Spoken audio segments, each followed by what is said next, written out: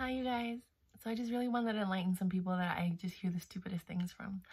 So, just so you understand what happens in a presidency when a new president takes over, and like, let's say like a Republican president takes over after a Democrat one, and all of a sudden things get better. It's not because the president took over, it's because of the after effects of the previous president's efforts. You're seeing it in the new presidency, and that person's taking all of the credit. And then when you get out of a Republican presidency and you go into a Democratic presidency, you see stuff like fall apart. Why? That's the after effects of the Republicans' choices. And then they go in, the new president comes in and he has to fix it. So while he's there in his presidency, he's fixing it, putting everything into place, passing laws and things that trickle into the new presidency. Do you understand what I'm saying? So when you're voting, you can vote however you want, but understand that people are taking credit and people are putting up with other people's actions and reactions. And it's so frustrating to hear people in a new presidency going, oh, look, he's a new president. Look at how everything's going well. Do you honestly believe in the first 6 months of him being president, he made all those changes drastically when we see how long it takes for bills to pass and things to actually implement? No, that president did not do that work. No, it wasn't. It's the trickle effect from the last presidency. And 90% of all the good stuff that happens in good stuff in one presidency is the trickle effect of the other one, or the trickle effect of the new presidency coming in and changing what the other one did. If you guys are not seeing this, don't want to take accountability because you don't want to think that you voted wrong, then that's on you. But facts are facts. Look at the bills, which is something that nobody wants to do the work.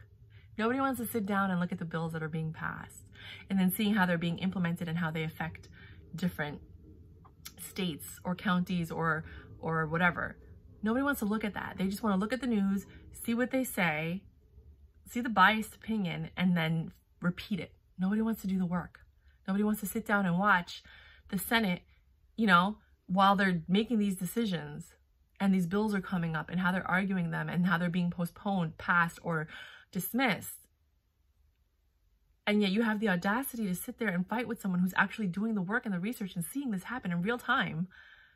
And you're just repeating what somebody told you who doesn't even know what they're talking about because they're just vaguely like telephone repeating what they thought that they heard. No, guys, wake up.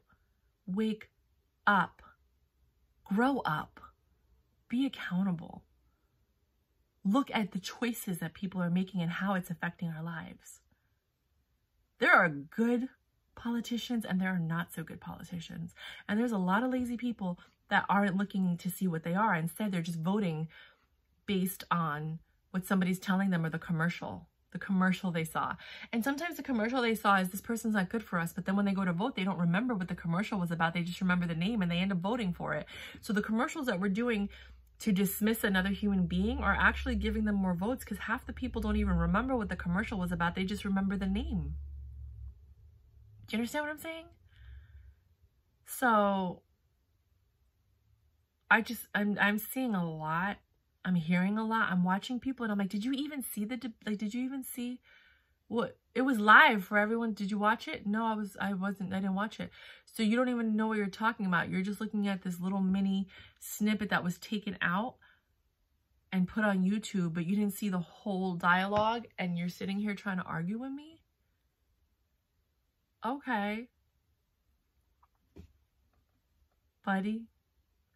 No, there's no excuse with all the technology, all the information that's out there, that we're not educated on our government and our politics. And it's about time that we all take a more serious look at what is happening and actually get involved. It starts at your city council meetings and it trickles up. City council meetings are the most boring meetings. You'll be surprised at who's running your city council and then how it moves up the line and how changes can be made like that by the most undesirable people that you've ever met. And you're like, how does this person have a position of power? Because nobody's going to these meetings. They're the only ones going. Therefore, they get voted in and they have the power and they're making huge decisions for your city. And then you get mad at the decisions that are being made. Well, why didn't you go to the city council? I couldn't go, I had to work. Okay, send someone, get the information, find out. change schedule, figure it out. You don't have to go to every single one, but go to a few, find out what's going on. Like, this is the easiest time to learn about everything. All the information's out there, all of it. It's just a matter of you being proactive and understanding action and consequence.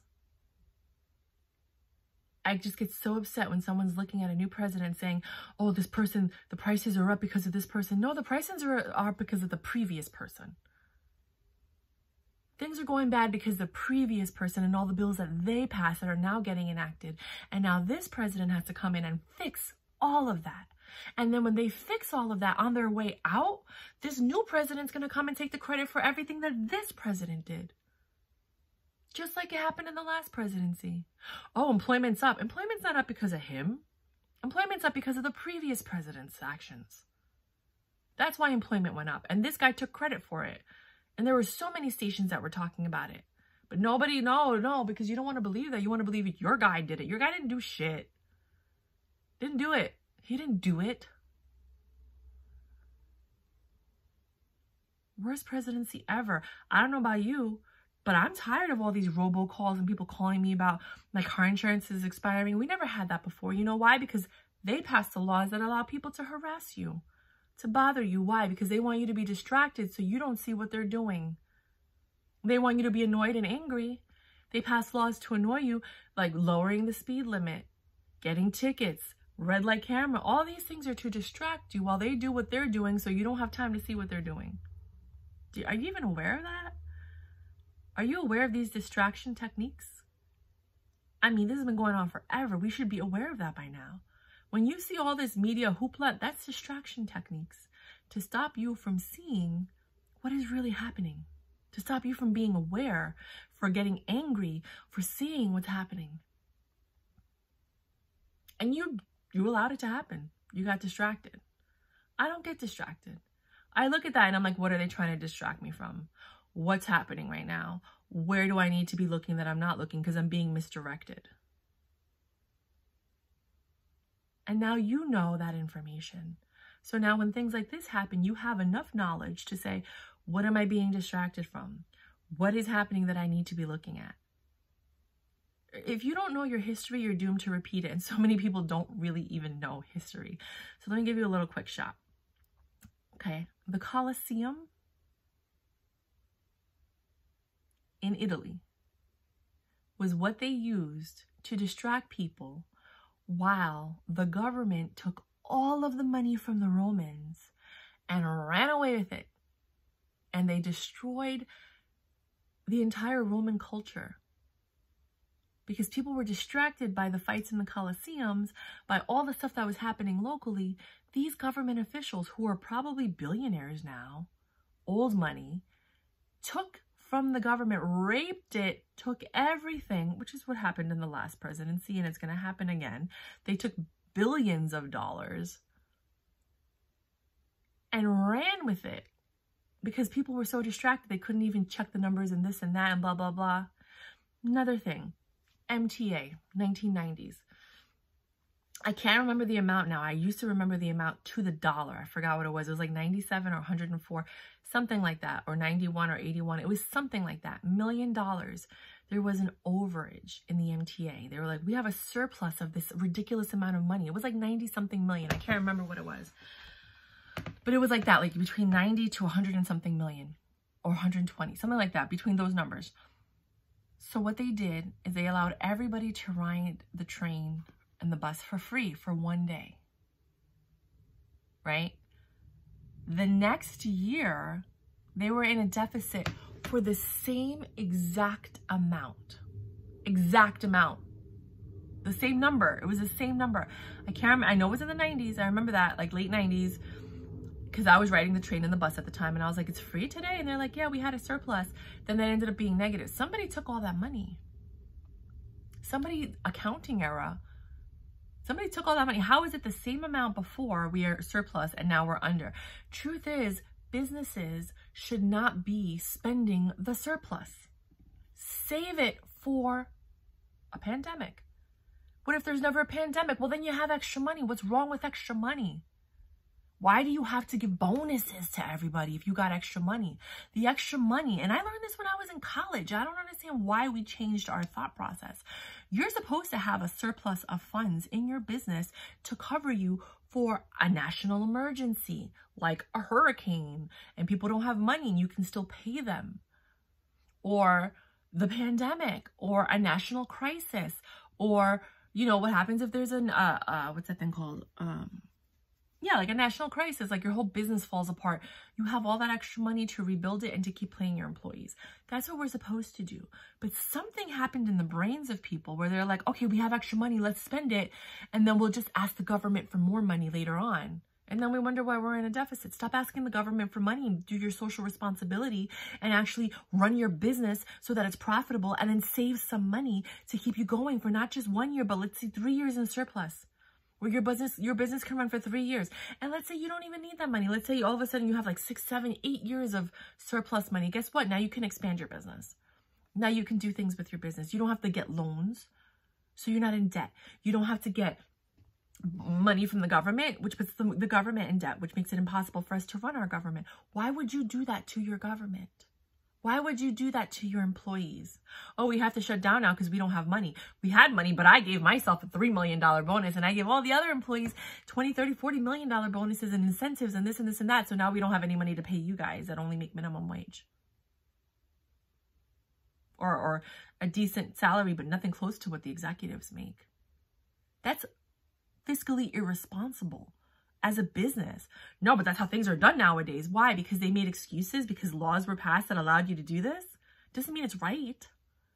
If you're running a business, it is your responsibility to make sure that any extra money you have goes away for emergencies. You shouldn't have to ask the government for a bailout.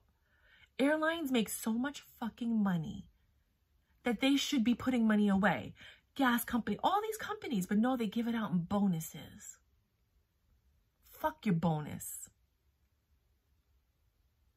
Put it away for the people that keep the company running, because you don't keep the company running. You're running the company, but you don't keep it running. Who keeps it running are the people beneath you, because you couldn't have a company to run if it weren't for the people beneath you. So why aren't you protecting those people?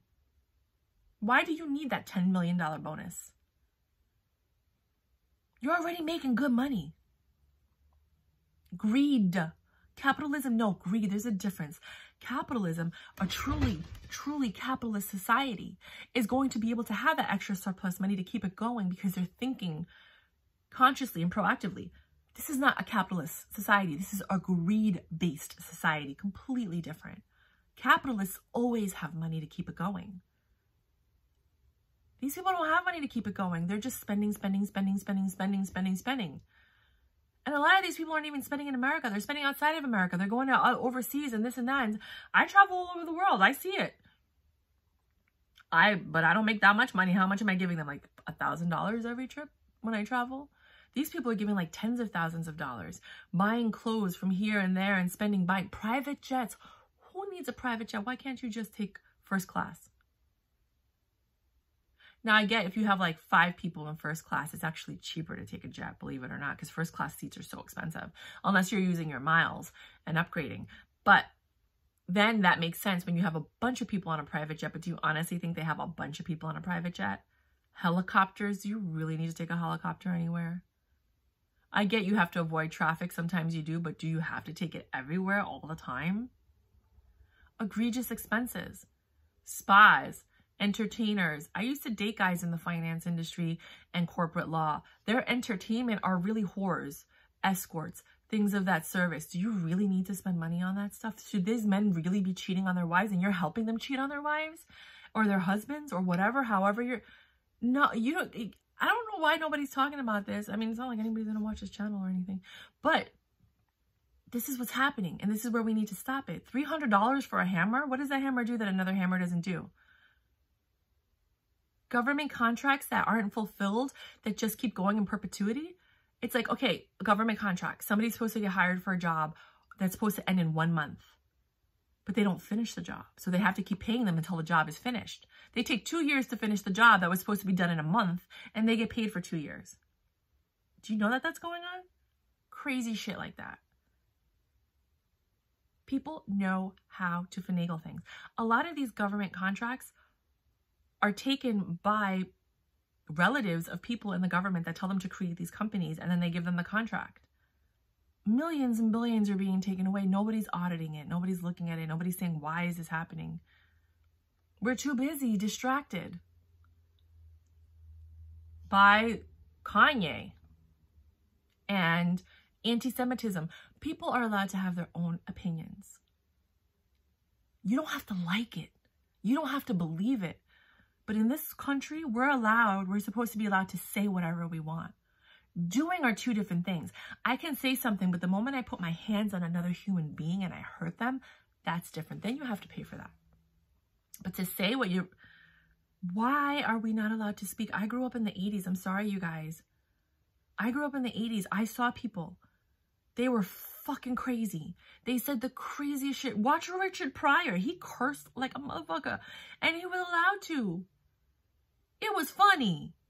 He said some stuff. George Carlin, best comedians ever.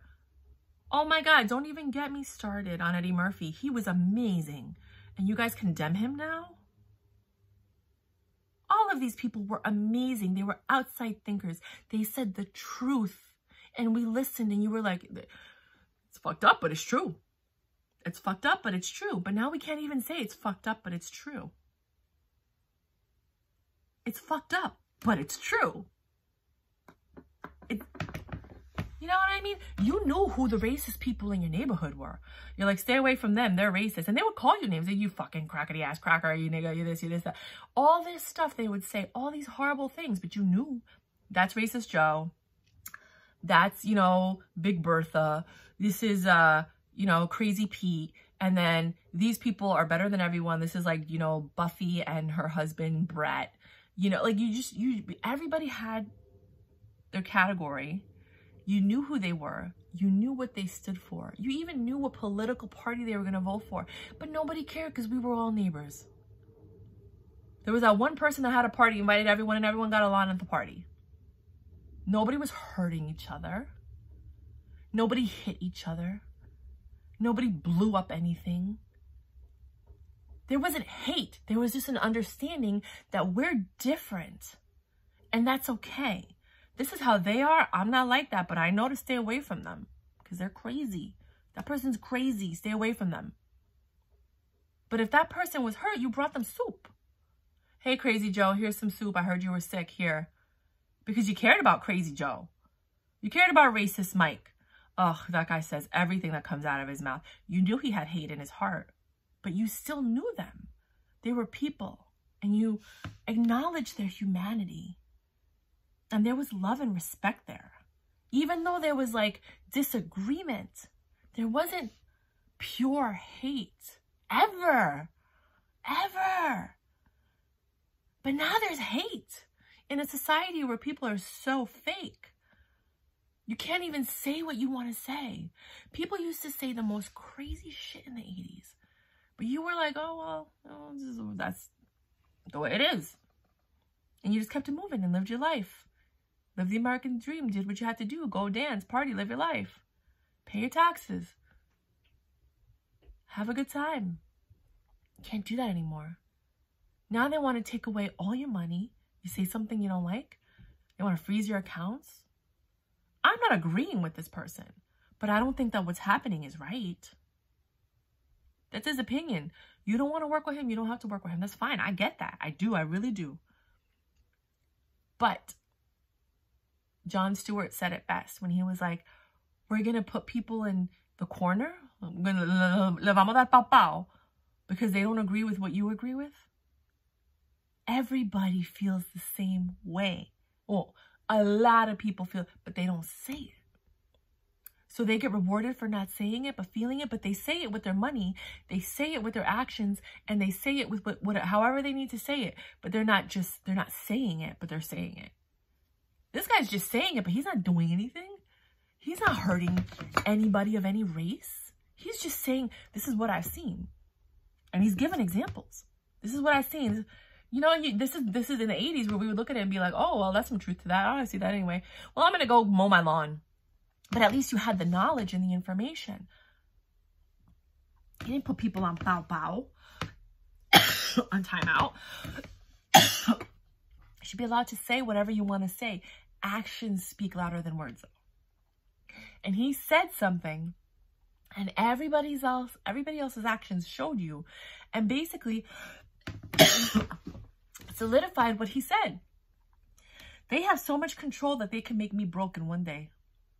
That's control. He didn't lie about anything he said, because we saw it. Now, if it hadn't happened, then we could say he's lying. Look, you said all that stuff. Nothing happened to you. But he said it, and then things happened. And that's when you know that there's control and there's truth to what he's saying. Do I agree with it? No. But I can't deny what I'm seeing. I can't deny. Sorry, I have long COVID and a cough that won't go away. So I'm actually going to see a doctor this week about it. It's just a tickle in the back of my throat. It could just be allergies because I have a cat. Maybe if I get rid of my cat, everything will go away. But I don't want to get rid of my cat. I'm not ready yet. If I get pregnant, I'll probably get rid of the cat, because I'd rather have a safe baby in pregnancy than a cat. But right now, I'm not getting rid of my cat. That has nothing to do with what we're talking about. So I'm looking at it as an outsider, because I never liked Kanye West. I'm not gonna lie. I never liked the fucking guy. Never. All his music, I was like, catchy. I get it. But I never agreed with half of the stuff in his music. I just didn't agree with it. The way he lived his life. I don't. But I'm looking at the situation and I'm like, well, he said something and look at what's happening to him. So clearly there's a bunch of people with a lot of power that are hurting him. Isn't that what he just said? There's a bunch of people with a lot of power that can control and change your whole life. And now look. I mean,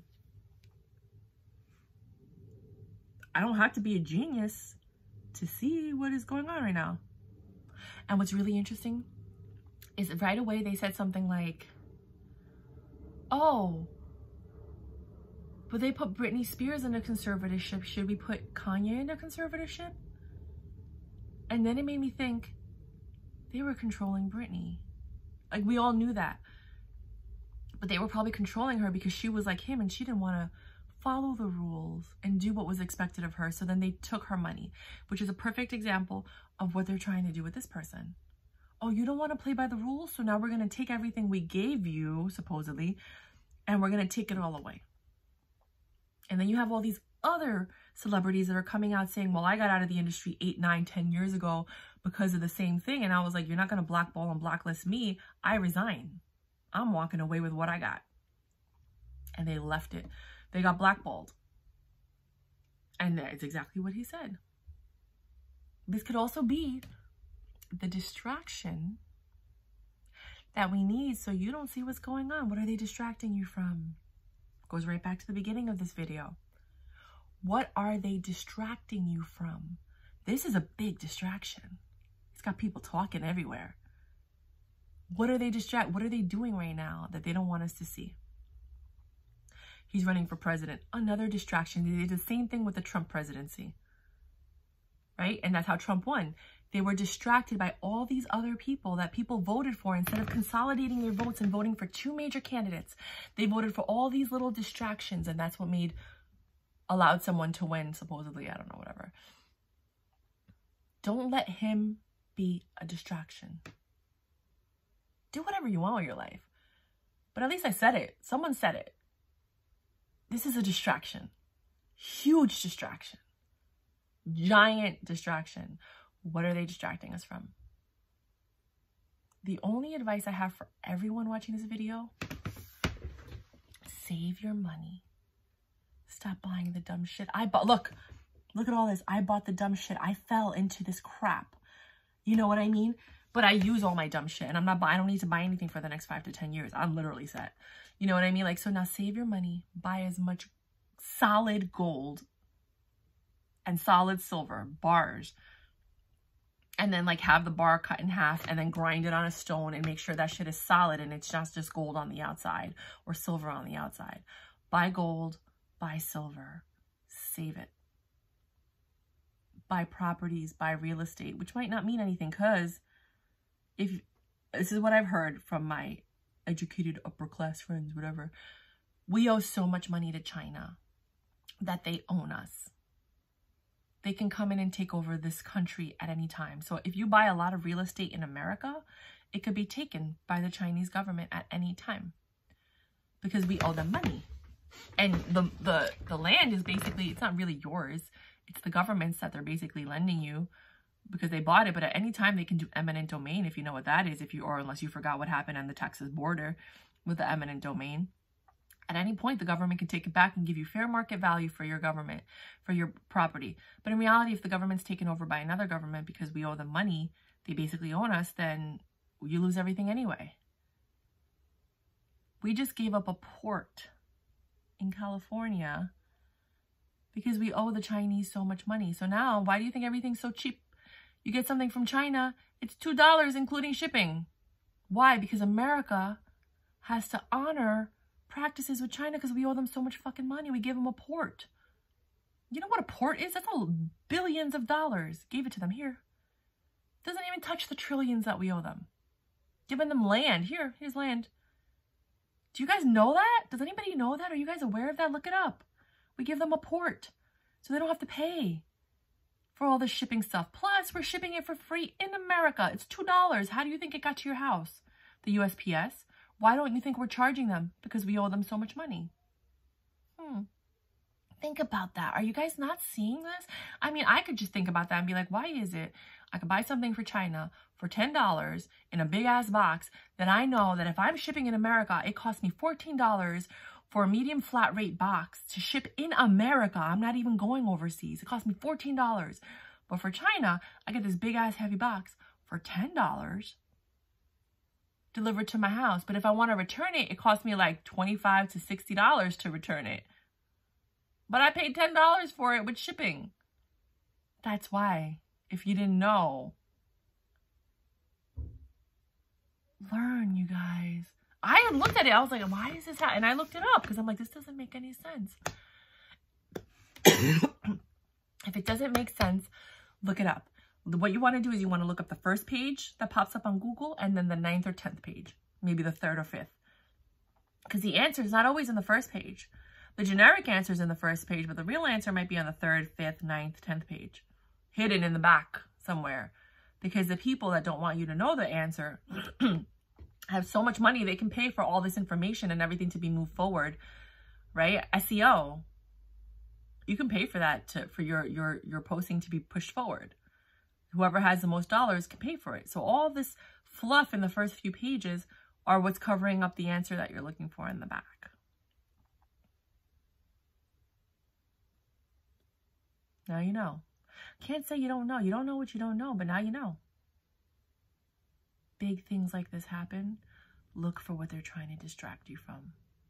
Look for the truth. You can be willfully ignorant, or you can look for the truth. Now, there's so many facets of truth. My truth is different from your truth, different from his truth, different from her truth, because we're all raised differently. We all have different beliefs. We all think different things are right. So truth is actually perspective, like perception. How do you see it? What is right? What is wrong? Right now, I just met someone who told me that about what's going on in Iran. I had no idea that they killed a girl because she wrapped her hair thing incorrectly. A teenager. And because of the new government regime and the dictatorship, I don't know what's going on in that government. I haven't done my research, but I got to go do it. But she came in to go see the protest that they had at the UN this last Saturday about that, what's going on in Iran. I didn't know that. Why? Because Americans are not really up to date on world culture. Like, yeah, I read The Economist every now and then. I try to see what's going on. You know, I watch BBC.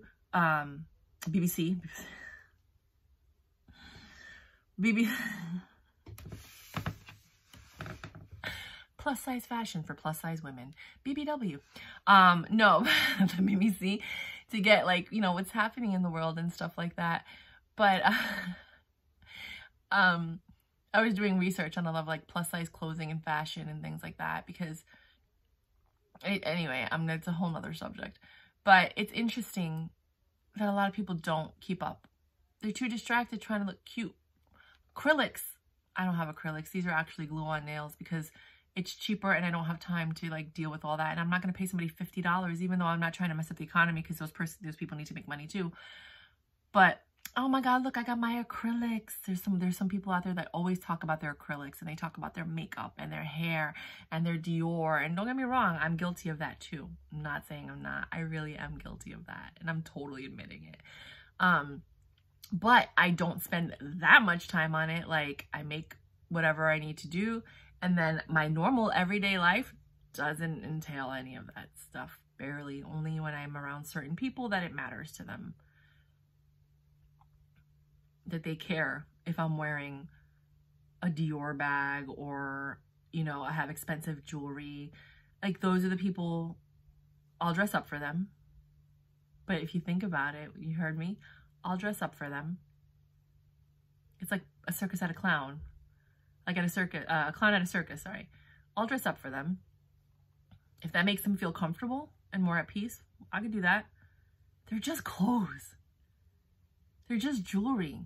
But for some reason, certain people feel more comfortable when you wear certain clothes and jewelry around them.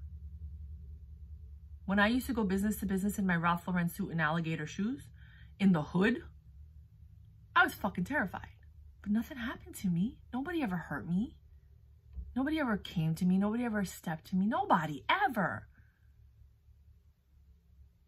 They looked at me like, is she a cop? Who's this chick in this neighborhood dressed like that? Why is she? I was going business to business selling certificates for a freaking spa, or like the Marlins, or like the White Sox. These are all the promotions at Park Central Hotel, whatever. I was doing my job, going business to business.